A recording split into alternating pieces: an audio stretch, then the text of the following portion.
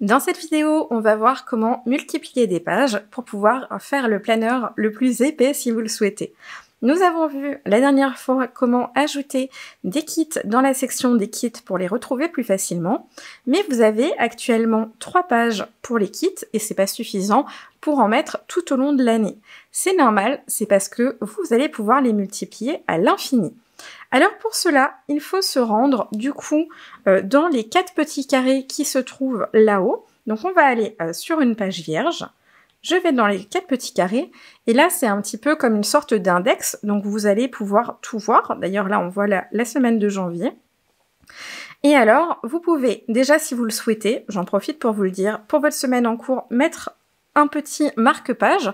Ça vous permet après dans Favoris de vous rendre plus facilement dans votre semaine et vous pouvez bien sûr l'enlever ou le remettre plus tard.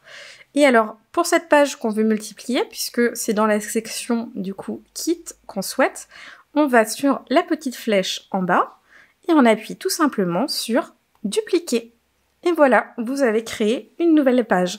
Vous pouvez le faire plein de fois si vous le souhaitez, que vous voulez mettre beaucoup de choses.